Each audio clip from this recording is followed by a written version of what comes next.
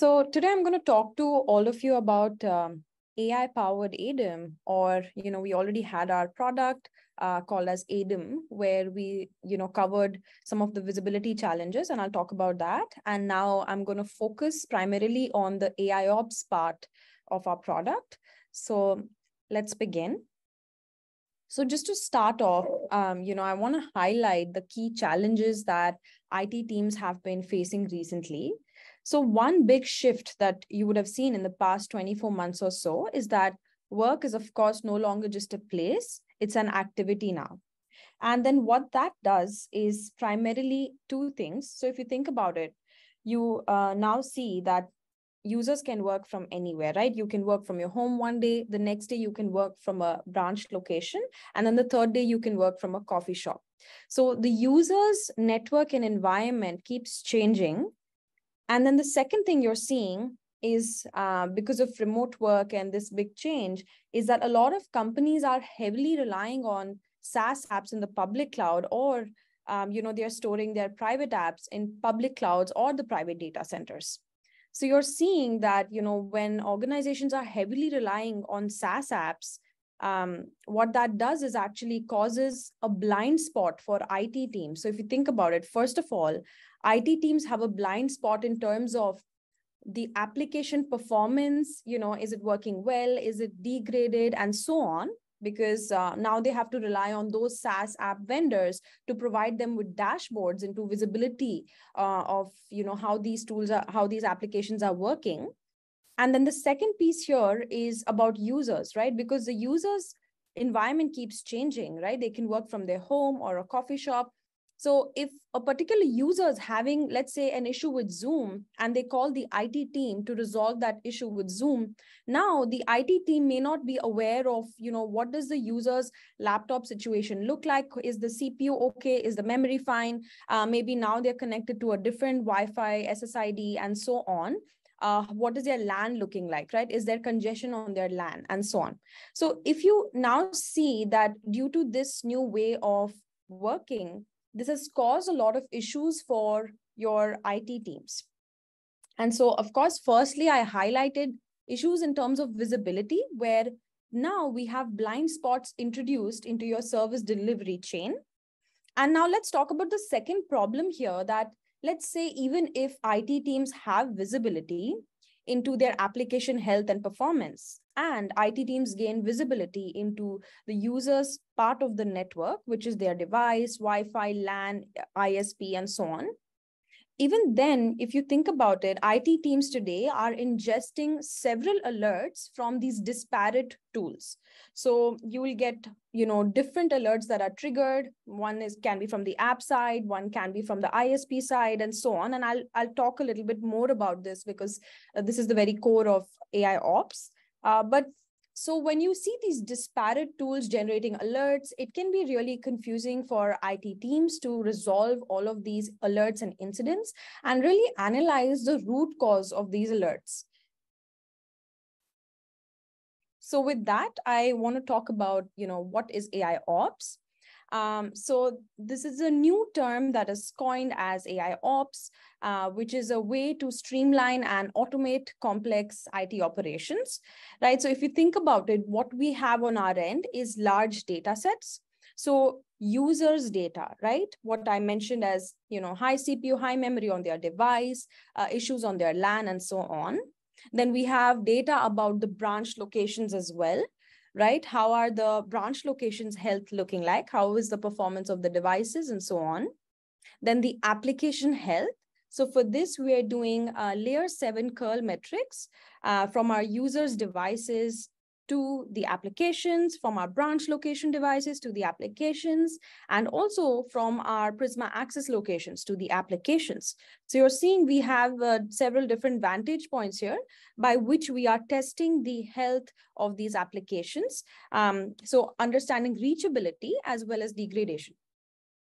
Then when you think about the network, right, such as network services, looking at your DNS and auth failure, what is the reachability of it and what is the health of it? And finally, we also have data about security policy that is configured in your firewalls and so on. So we have these large data sets that can be streamlined to detect anomalies, diagnose and remediate problems. And this is built on a machine learning platform that is continuously improving based on user feedback. So I want to highlight that 3 things need to happen to make your AIOps deployment a success, right? Your data needs to be complete, consistent, and correct. And here at Palo Alto Networks, we are taking the onus on us to ensure that we have all of the data sources on our CDL and we're able to pull it from the single data lake, right? So we ensure that your data is complete, consistent, and correct so that you can get the best use of your AIOps deployment. So now I want to introduce AI-powered autonomous digital experience management, which is built on 2 key pillars. The first pillar is observability, and the second pillar is AIOps. So in the observability pillar, we solved the very first problem that IT teams were facing. And we have already launched this part of the pillar, which was called as ADEM, but we launched this about 18 months or so ago. And we provided visibility into the user's network. We provided visibility into app health, degradation, reachability, then additional visibility into even branch offices. And now what we have added here is the network infrastructure visibility, right? So this is recently added as part of our recent launch, where we're now even providing visibility into your DNS and auth servers, reachability and degradation to paint a full picture of our visibility story. And then the next key pillar here is AIOps. So we're using AI/ML techniques to solve mainly 2 problems on a very high level. So the first one is really understanding systemic issues, being able to correlate signals from different parts of the network to proactively notify admins of these systemic issues. So systemic issues are issues that are happening on a larger scale or that are impacting a larger user base, right? So AIOps can help you proactively detect anomalies and provide a root cause, right? And create incidents for systemic issues. And the other piece that I want to highlight is how AIOps also helps in the case of a single user issue where, there can be a user who's having some app degradation and it's because of high CPU or memory, right?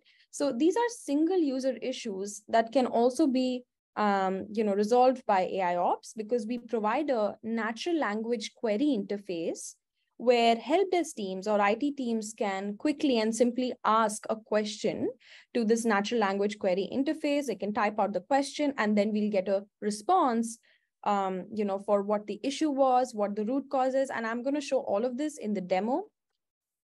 So in this presentation, I'm going to talk about AIOps since we have already covered the observability part in the previous session. So now coming to what we have in AIOps. So this is our latest and greatest launch where the first thing that I want to highlight is proactive incident management, right? And if you think about it, network anomalies, right? There are issues that happen across your service delivery segment and they don't happen in silos. Often you see a particular pattern associated to it. So today what happens is, let's say there are 4 different incidents that are generated at the same time. So today you would see 4 different network operators or IT admins that are assigned to these 4 different incidents, and they are all working on this incident in silos. And maybe somewhere down the line, they may find out that all of these incidents are actually correlated and it has a single root cause. Now, with the use of AIOps, what we're able to do is correlate that for you. So if we see 4 different incidents are generated at the same time, we're able to do correlations to understand if there is indeed a relation between any of these incidents or not. And if there is a relation, let's say all 4 of these incidents are related, in that case, we will make it as one incident, highlighting the root cause in the title of the incident itself. But we also provide the symptoms of that issue, which are the other incidents, right? Which come in now the correlated alerts section of our new incident framework. Then in our new incident framework, we also share details about impact analysis or blast radius of this issue. How many unique users are potentially impacted due to this issue?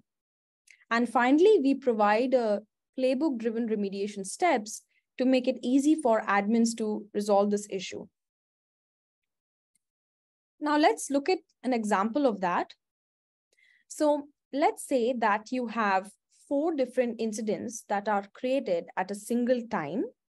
Okay, and one of these incidents is saying data center connectivity tunnel is down. And at the same time, you may have an incident saying excessive auth failures, right? So it's normal to see auth failures at times in your network, but you're seeing a higher level of auth failures today. So that's another incident that is generated. Then you'll have a third incident that says BGP routing is down. And finally, you may have a fourth incident that may say that users are not able to reach a particular application that is stored in your data center. Now, if you think about this, the reason why data center connectivity was down in the first place might be, let's say in this example, due to some WAN circuit drops. So now you see clearly that your root cause is actually just that your WAN circuit packet has dropped. And basically, due to that, you're seeing that data center connectivity is down. And all of the other incidents that are created, such as excessive auth failures, BGP routing down, or unable to access a private application, all of these incidents they are symptoms of the root cause issue. So when the admin looks at this incident, they need to focus on resolving the root cause in itself, right? That you're seeing packet drops on your WAN circuit. So everything else would just be shown in the context of this particular root cause. Now, looking at the blast radius or how many users has this issue impacted, we'll also provide that value. In this case, let's say it's 564 users are impacted. And finally, we have quick remediation playbooks that can help you resolve the issue. So you can, in this case, view the hop dropping packets or call the WAN circuit provider.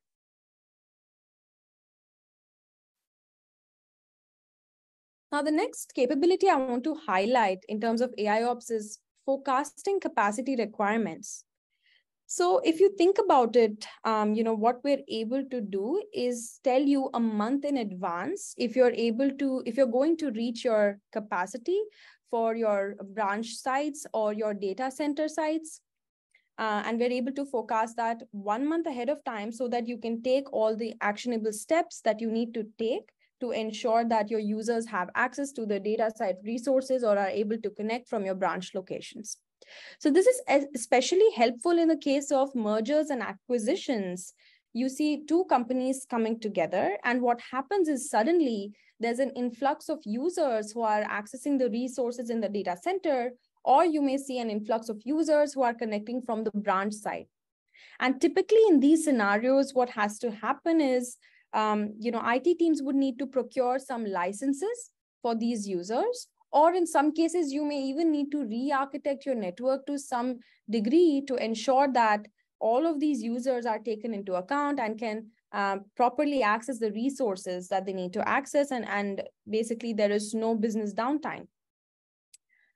So if you don't know ahead of time, you're obviously left scrambling till the very last minute, because if you need to procure licenses or re-architect your network, it will take some time.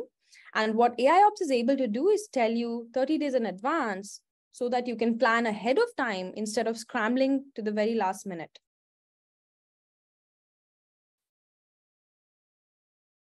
Now, finally, I want to cover, even ways that we can help isolate the issue for a single user problem. So far, we covered a case where multiple users may be impacted. And in our scenario, we call that systemic issue. But now let's take an example of a single user issue. Let's say Bob is calling the IT team and sharing that he's unable to access his email due to some reason. So let's look at how that would work with AIOps. So what the helpdesk admin can do is type it into our natural language query interface, right? Can Bob access email, and giving some further details, which I will share in the demo, such as, which Prisma Access location is Bob connected to, what device is he on? Let's say Bob has two devices, right? He connects from his MacBook and his iPhone. So which device are we talking about, right? Providing those few details will really help us narrow down the root cause. So what we're able to do on the back end is multi-domain analysis for troubleshooting. So we check Bob's endpoint itself to see, is his endpoint health good? Then we check the Prisma Access locations to see, are the locations okay, or the one that Bob is connecting from, do the nodes look fine on Prisma Access? Is there some latency introduced? Then we check auth and DNS servers to check if they are working as like properly. Then we try to identify if the routing is optimal. Finally, we check, is there a security policy that is blocking Bob from accessing his email? And then lastly, we want to know if the application itself has an issue. Like, let's say Bob is accessing Outlook and Outlook itself has some sort of an outage or some degradation. So what we're able to do then is actually confirm or deny the problem, and then provide the root cause of this issue, and as well as remediation. So I just want to highlight that our solution is SASE native. And by that, what I mean is we are natively integrated with the Global Protect agent for our mobile users' use cases. And we are also natively integrated in our ION devices for our SD-WAN branch use cases. Furthermore, we have built several native integrations, right, for fast time to value for our customers, especially with tools that our customers are heavily using. So for instance, some of you may already be aware, we have a native integration with Zoom, Zoom's QSS feed, to provide root cause analysis for any issues that are happening on audio, video, screen share, and we're able to provide exactly why that issue occurred. Let's say it was high CPU issue on a particular device, or for example, you saw some sort of congestion on LAN, or there was an ISP outage, and so on, right? And what we've also done now is we have a native integration with ServiceNow. So we have a bi-directional integration, which means that the incidents that are created on your Prisma SASE can automatically generate a ticket on ServiceNow. And let's say you update your ticket on ServiceNow and you change the priority, the op status, assignee, right? Those details can be pulled back to your Prisma SASE dashboard. Of course, if you've given the permissions for it and if you've selected specifically that you want to enable the bi-directional integration. So we have, several other native integrations that are in our roadmap, such as MS Teams for our UCAS, right, or WebEx, and even PagerDuty for your ITSM tools. So I just want to highlight how, AIOps has been successful so far. We have run a successful beta program. So what we've noticed on a high level, right, if you think about the before and after. So before AIOps, you could see something like visibility gaps and siloed tools. This, of course, is referring also to the observability pillar. So the observability pillar provides you that added visibility.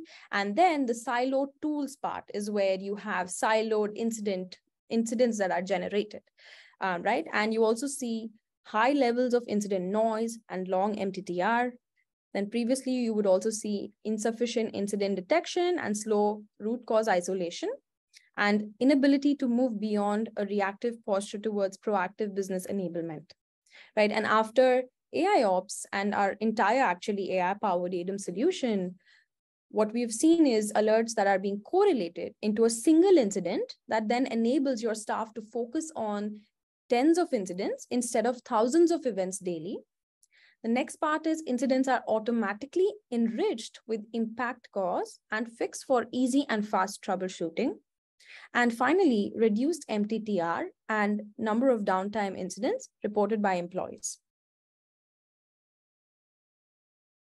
So just to quickly summarize, what we're able to do with AI-powered ADEM is we're able to provide insights and the architecture that today's enterprises really require. then we're able to automate and scale IT operations to proactively resolve incidents and reduce business downtime, right? And of course, you can learn more at paloaltonetworks.com/SASE/ADEM. Perfect. So now I'm actually going to move to the demo. All right. So if you look at, let's go to the dashboard screen.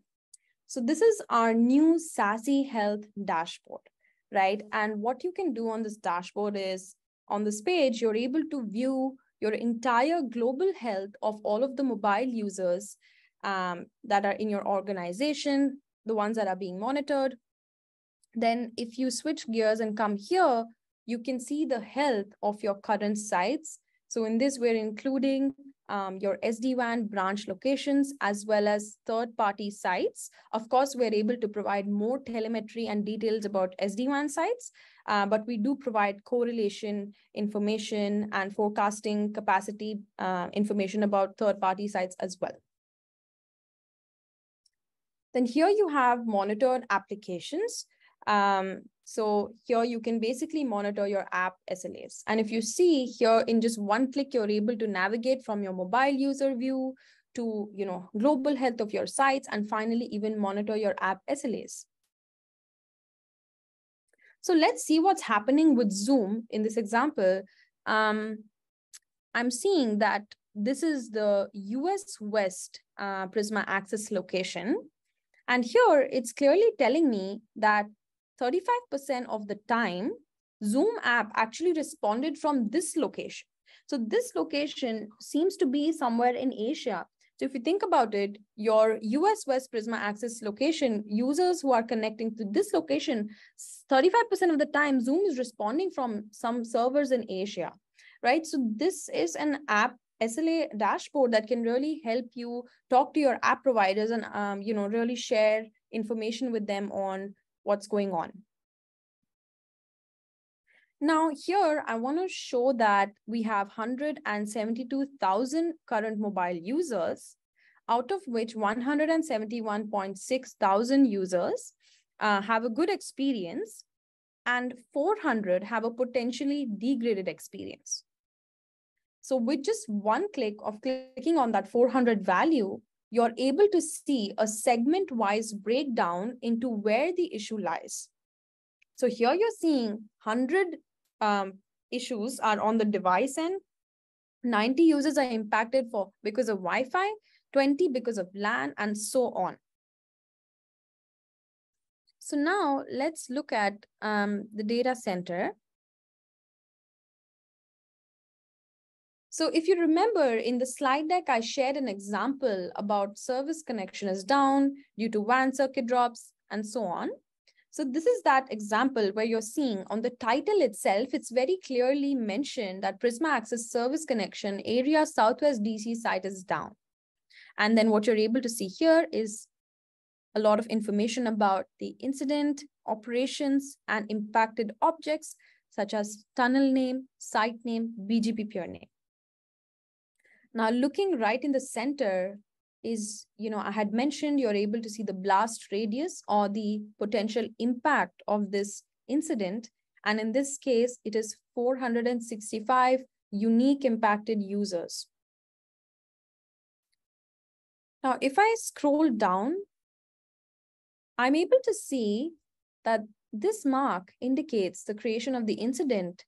And you're seeing that availability looked fine, and it dropped here for a while, but after this particular time, it dropped completely, right? So you see that the availability has gone from green to red. So clearly the service connection is down. So scrolling further down, I see on the bandwidth and user count site as well, the actual value has completely dropped to 0. So what you're seeing in this light blue shaded areas on the graph is actually the baselines that we have set up for this incident. So what we're able to do is take data from the past 30 days with seasonality baked in, and we're able to really create these baselines out of that information. Now, scrolling further down, you're able to see correlated alerts. So this is the power of AIOps in terms of correlation, is you're able to say that the service connection is down, but you're also able to highlight the other symptoms of the issue, right? Because the service connection is down, you saw all of these alerts, such as your WAN tunnel is down, your BGP is down, you're seeing excessive auth timeout failures across all PA locations, or a particular application is unreachable for all users. So you can see that you're able to see all of this in the context of your service connection site being down, where typically all of these would be raised as separate incidents. What's also interesting is we send a notification to your IT department. If you have set up your email in your notification profile, then we will send this incident via email. Furthermore, we can also send this incident via ServiceNow, right? So if you've set up your integration, then you will see that we have set up this ServiceNow incident as well. And finally, you're able to see here remediation playbooks. And these are just quick steps, manual steps for you where you can resolve this issue. Moving forward, we are considering making some of the remediations automated in cases where we can.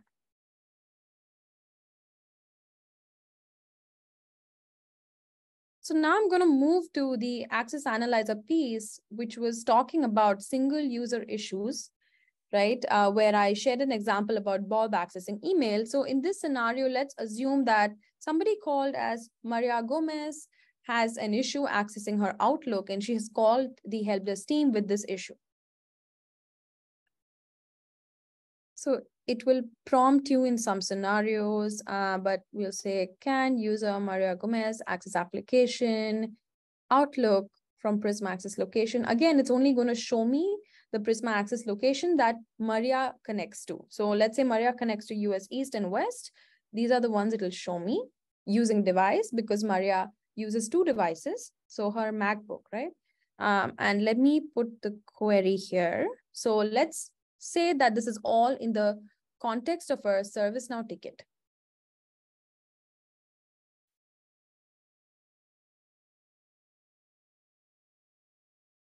All right. So you're seeing here, the result is no, which means that no, that Maria actually cannot access Outlook even now at this particular time, right? And you're seeing that we have done a multi-domain analysis, or we have done the checks on the back end. So if you look at it, we have checked the endpoint, auth and DNS servers, application health looks fine, right? PA location looks fine. Layer 3 forwarding looks okay as well. And clearly you see that security policy is causing Maria to be unable to access Outlook. So let's see what really happened here. So clicking on security policy, you come here and you're seeing that clearly there is a deny rule that is identified, right, for Maria.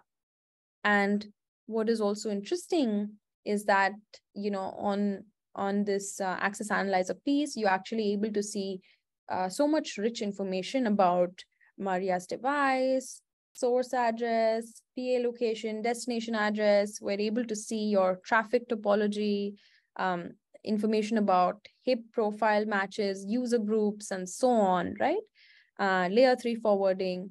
So this is really an area where even help desk teams can help the end users promptly, because a lot of our customers have complained about low ROI on help desk teams, right? And if they're in this case, right, where you're seeing a security rule is stopping Maria from accessing Outlook, right? We have RBAC in place. So even if the help desk admin cannot directly change this particular match or policy, right, they can at least route it to the correct security team to look at, so that they can change the policy. So I'm just going to come up here. But with this, I come to the end of the demo as well, where I shared certain key capabilities of AIOps, which include incident correlation with root cause detection, sharing the impact of the incident as well. And I also spoke about our natural language query interface, which makes it really easy for our help desk admins, IT admins, or network operators to even troubleshoot single user issues with these enriched details. Thank you so much.